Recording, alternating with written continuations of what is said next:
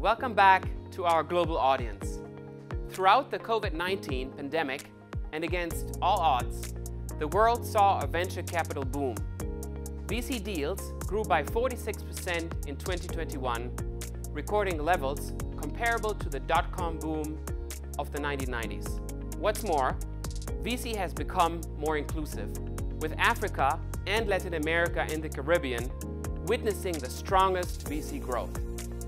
But the VC outlook for 2022 and 2023 is more sober, as we show in the new Global Innovation Index.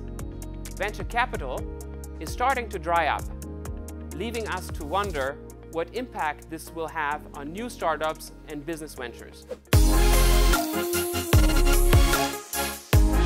Today, my guest is Cecilia Zhao, a venture and growth investor at Kinnevik Capital, a 5 billion plus publicly listed company known for backing companies that you will all know, Zalando, Pleo, and TravelPerk. In addition to her investment work, Cecilia has a strong social media presence with more than 1 million followers and is also a best-selling author.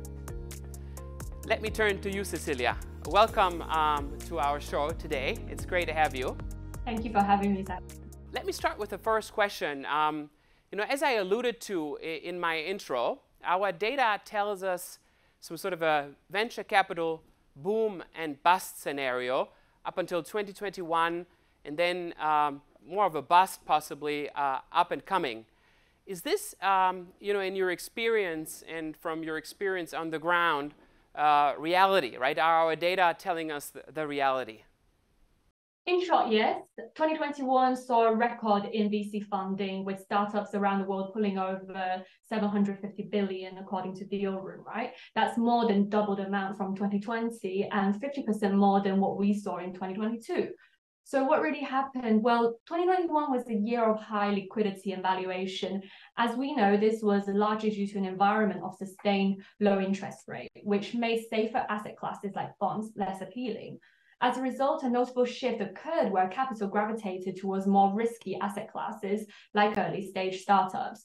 So this influx was amplified by government-led fiscal stimulus as responses to the pandemic, which naturally boosted the capital availability across many economies. And the accumulation of these factors, a surplus of disposable capital, the diminishing attractiveness of traditional investment avenues, and an overall market optimism, especially for tech, led to a scenario where we observed a tendency for deals to be overvalued.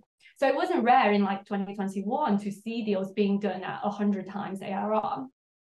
Now, transitioning into 2022, it felt like a period of recalibration and heightened macroeconomic instability. So this was a year that was marked by rising inflation, climbing interest rates, and geopolitical turmoil.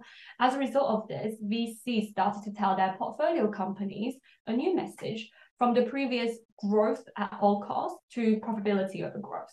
So the idea was to ensure that their companies have enough runway before funding conditions and the macro environments improve again. So interestingly, not all sectors were also impacted equally. So climate tech, for example, remained an active investment focus for a lot of VCs in 2022. Now, lastly, touching on 2023, we saw many investors turning into generative AI as the next frontier of investments. Many good quality businesses have also reached a healthier margin profile and are now reshifting their focus to growth again. So I'd expect the VC environment to remain healthy as some companies grow into their valuation over the next 12 months to 18 months or so at the growth stage, whilst disruptive technology offers more interesting opportunities in the very early stage. Excellent. That's extremely interesting, and I appreciate that green tech is still flourishing in terms of VC-backed investment. Would be a pity if not. And also you mentioned new fields of AI research. In some, and correct me if I'm wrong, you don't seem overly worried. I think there's still enough activity going around, but in general, the trend has quieted down, but nothing to be incredibly overworried about. Excellent. Now, I know that you are actually most active on the European venture capital and investment market. What is the situation in Europe? Is it paralleling the global data with boom and bust that I mentioned? Is the European market any different? Tell us from your daily work. Yeah, really happy to share my observations today. So when we look at the last kind of 12 to 18 months, there's a clear dip in both deal counts and the funding amounts, right? But it's not uniform across board. So sectors like fintech, software, and healthcare, they're still the top destinations for European VCs. And then you have countries like the UK, Germany, France, and Nordic still receiving most amount of VC funding. But I think what's really interesting is that given European has quite a fragmented market, many startups from day one have to think about how to go global, which contrasts with places like China, the US, or India, where companies themselves can make venture-style returns by just focusing on their domestic markets. Interesting, yes. What is the latest deal that you have worked on that you can talk about publicly? And what are the main lessons learned in terms of new trends in innovation finance, but also maybe new tech trends? Yeah, no, I'm actually really excited to share one of the most exciting deals I've worked on recently is called Embedded Biosciences. Embedded is a tech bio company that uses AI to uncover the medicinal qualities in plants. And this is obviously a naturally exciting opportunity considering that many successful drugs like aspirin have their origins in nature. However, the existing approaches have really struggled to tap into nature's full potential due to limited insights into nature's chemical structures. So Embedded stands out in this challenge by harnessing advanced machine learning, large language models, metabolomics, and robotics. So their comprehensive IP-protected platform is already capturing significant interest in the pharma world. And addressing the kind of your latter part of the question, I've always believed in the potential of accelerating the drug discovery process, the potential of increasing the probability of success of certain programs with biotech platforms. And given the ongoing strides in technology, particularly with generative AI, I anticipate this sector will continue to attract a large amount of VC funding going forward. Excellent. And I like the fact that you chose a biotech or a health tech sort of company and not a IT or social media investments, which most people, of course, focus on. So thanks for this.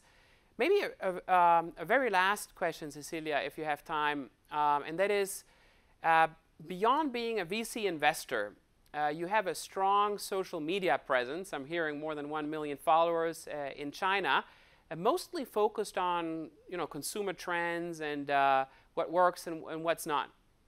Based on this experience, what are the new consumer trends that you see emerging in China, and to what extent do consumer preferences or consumers as such have a bigger weight in China possibly on the market than in other world regions?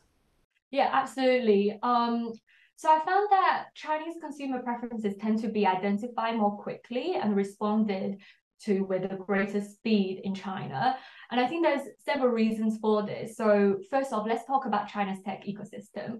It's incredibly integrated, making their response time quite rapid. Big players like Tencent and Alibaba have built platforms that tie together everything from social media and marketplaces to payments. So when there is a new trend or preference emerging among the Chinese consumers, it's quickly scaled and fed back into the platform. Now, this not only refines the user experiences, but also gives a very comprehensive view of what the consumers really want. And then there's the power of the creator economy in China, where live stream is a major player here. So to give you a sense, live stream alone shopping in 2022 saw transactions worth $500 billion. The way how it works, right, is influencers showcase their products live, and the real-time feedback from viewers then shapes product trends. So this immediate feedback loop really ensures that market stays nimble and adaptive. But I think a word of caution is that with the rapid pace of consumer trends in China, it can sometimes give rise to short-lived trends. So in such a dynamic digital landscape, trends can be burnt pretty bright, but also burnt out quite fast. So it's a challenge for both investors and companies to sift through and discern what's a lasting trend from what's just a passing fad.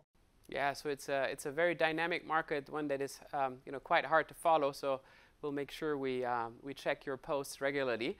Look, Cecilia, this is the end of our interview. I want to thank you from WIPO and myself for telling us about the new VC trends and also the new tech trends, and hope to see you again soon in person.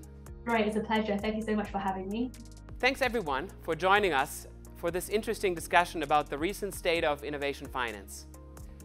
Thanks also to our data partner Refinitiv for making the VC data available to the Global Innovation Index every year. See you soon.